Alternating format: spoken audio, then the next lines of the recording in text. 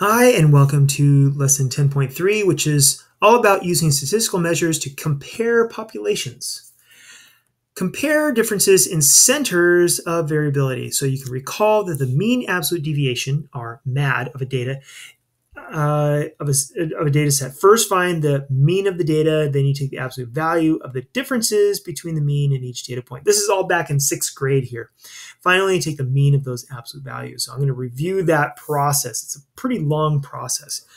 The tables show the number of minutes per day students in class spend exercising versus playing video games.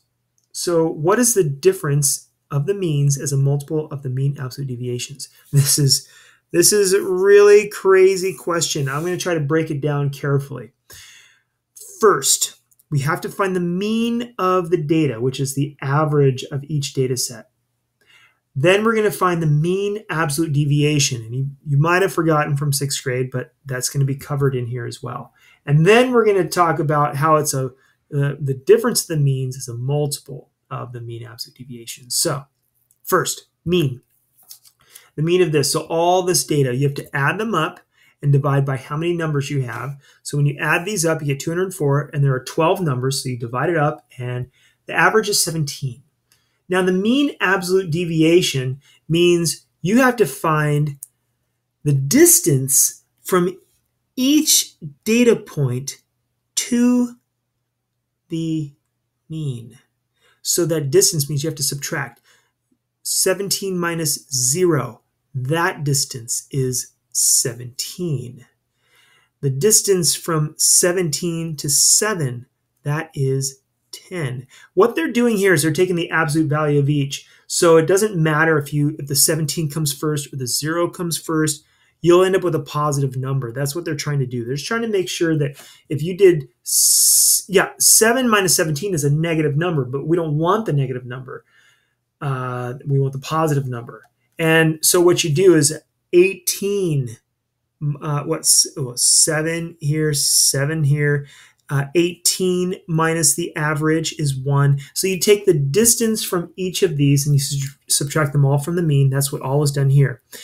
Now, the mean absolute deviation is the average of all those green numbers, all those distances.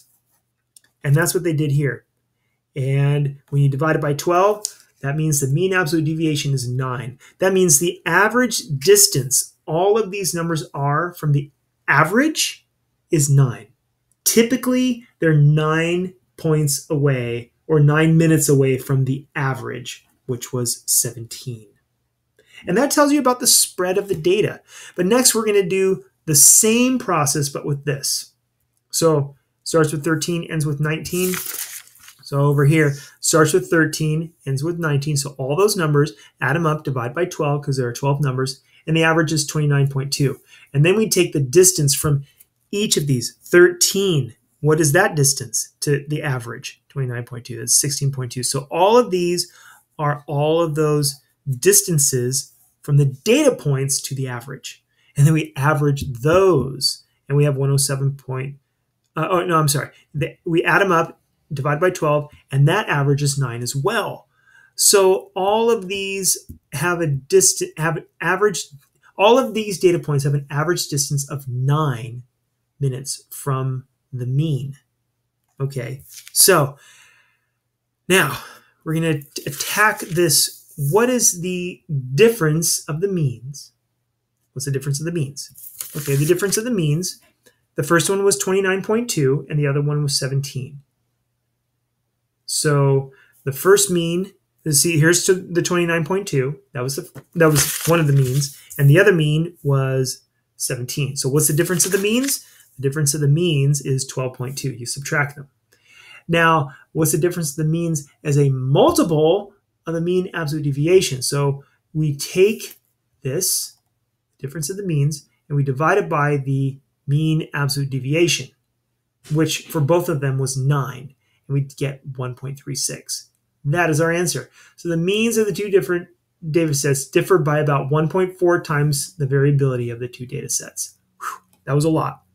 So now we have this your turn question related to our example.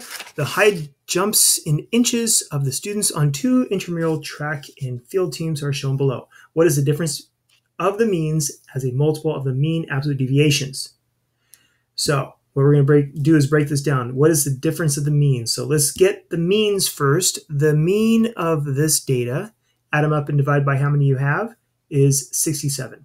The mean of this data, add them up and how many numbers and divide by how many numbers you have, is about 52.1. So I subtracted 67 and 52.1. So the difference in the means is 14.9. And how is that?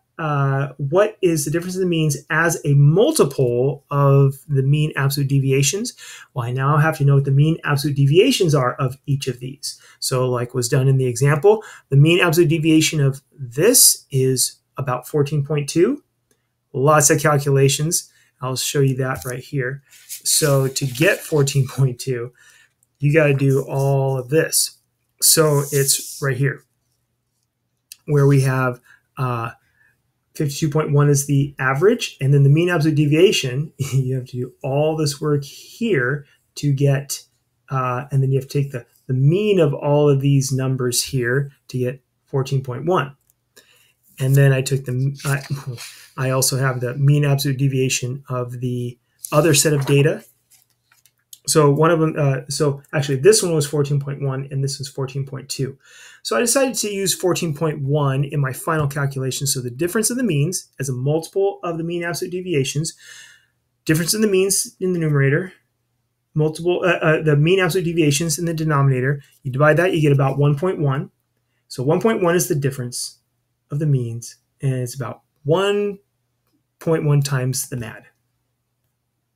So yeah, that's what this means. The difference of the means is about 1.1 times the mean absolute deviation. Okay.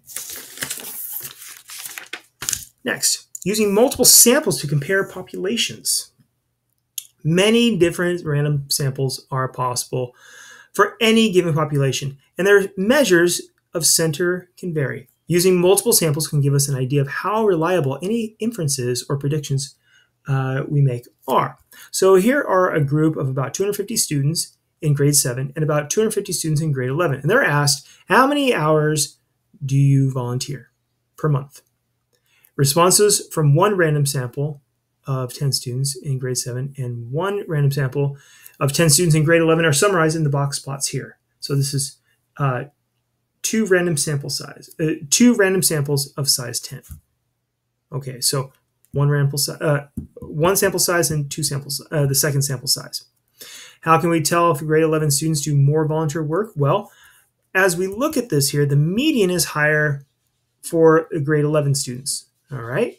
Okay, but there is a great deal of variation. So there's a lot of variation here going on. So to make an inference for the entire population, it's helpful to consider how the medians vary among multiple samples. So we need more data than just one sample size of 10 and another sample size of 10. What we got to do is we need, more data. And so we have 10 random sample sizes of 10. And so we have, now we have more data of these two populations. And as we look at more data from each, more random samples, we see the medians vary less than the actual data. Okay, and half of the grade 7 medians are within 1 hour of 9. Okay, so half of them are in 1 hour of 9. So this entire half of the data right here is within 1 hour. So that's pretty tight right there.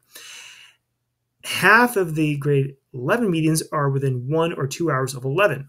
So within 1 or 2 hours of 11. So half the data is within 1 or 2 hours of 11. And so although the distributions overlap, they do overlap they do a bit here. So this part here overlaps right here. That part overlaps. This is fairly convincing evidence that the grade 11 students volunteer more than the grade 7 students. And you can just see that visually here. Just visually, this right here is more than that. So using this information, we have a your turn question. The box plots show the variation in the means of 10 different random samples for the groups in the example. Why did these data give less convincing evidence that grade 11 students volunteer more? So we're not as sure that grade 11 students volunteer more. Well, as we look at this here, there's a lot of overlap here. There's much more overlap between the two distributions. So that's what gives us some convincing evidence. And there you go. That's what you have to know about all of our mean, absolute deviation, and especially using statistical measures to compare our populations.